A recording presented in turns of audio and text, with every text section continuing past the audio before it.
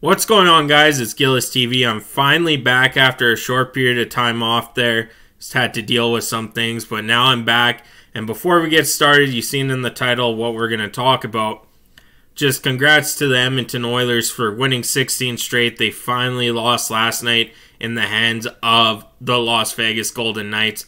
So shout out to them, you know, just being an Oilers fan and stuff. And even a lot of people I talk to who aren't, they were keeping tabs on the Oilers, seeing if they could actually do it. They came just a game shy of tying the record, and of course 2 games shy of breaking it. But now let's get into the video. If you're new to the channel, make sure you hit that subscribe button for more NHL and MLB content. And now, with the players able to go to the Olympics, this in-season tournament we're supposedly having, that begs the question, what will this in-season Team Canada team look like? You know, we don't have the likes of Brent Seabrook anymore. Burns might not be in this conversation. You look at Jonathan Toews. Ryan Getzlaf's nowhere to be found anymore. He retired. You look at Duncan Keith. A lot of big names who were part of that 2010, 2014 Olympic teams aren't playing anymore. It's the next group up, in a sense, when it comes to Team Canada. And like another name for sure that is going to be highly missed in this is Patrice Bergeron. That for sure will be highly missed by Team Canada. Now, I saw one guy posted what he thought. Not too sure where he got it from. It was on one of the Oilers pages on Facebook. And I kind of agree with the way they went with this. I'd probably substitute some guys out first.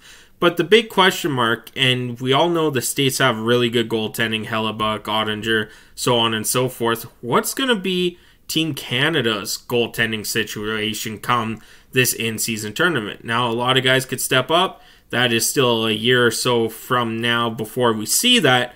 But that begs the question, who can actually play on this team? And for the first line, there's no doubt in my mind that Connor McDavid's going to run his own line. He's arguably one of the best in the world. You can put Nathan McKinnon, Kucherov in that thing. Crosby's still doing really good, but McDavid is probably going to be on a line without Crosby.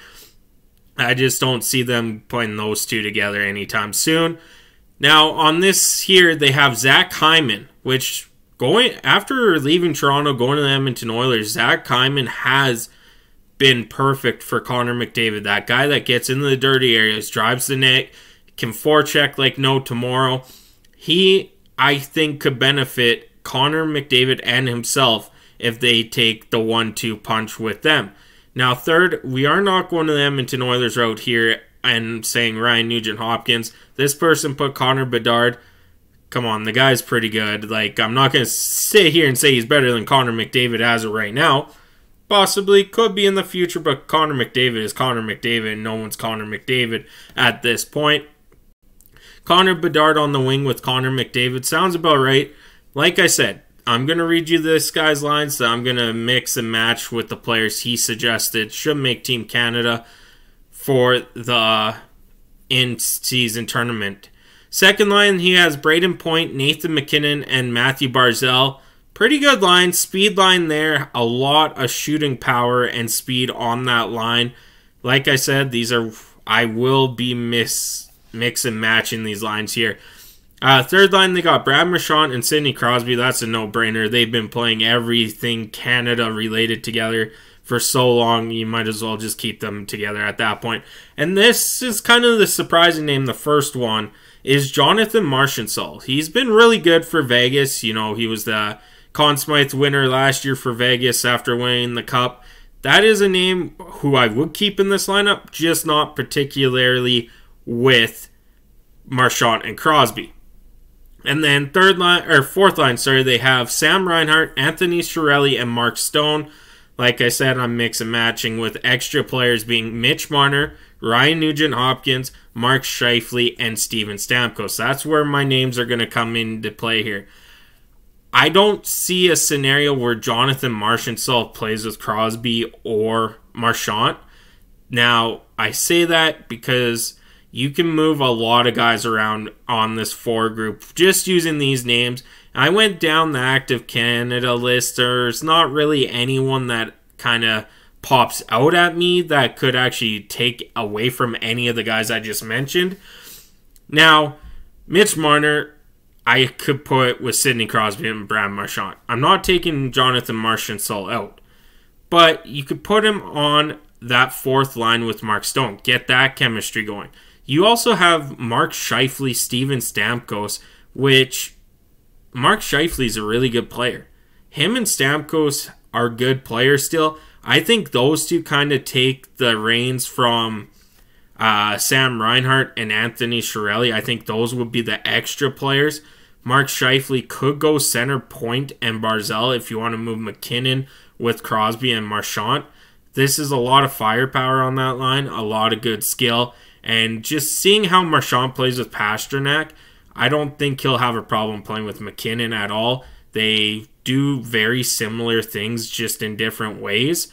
And I think that would benefit. And of course, Ryan Nugent-Hopkins, if the Oilers do decide, hey, we're going on a strong playoff run, and by this time next year when this in-season tournament happens, the Hyman McDavid Nugent-Hopkins line could be intact for almost 2 years at that point, and you go, might as well keep them together. They got the chemistry going and whatnot for that.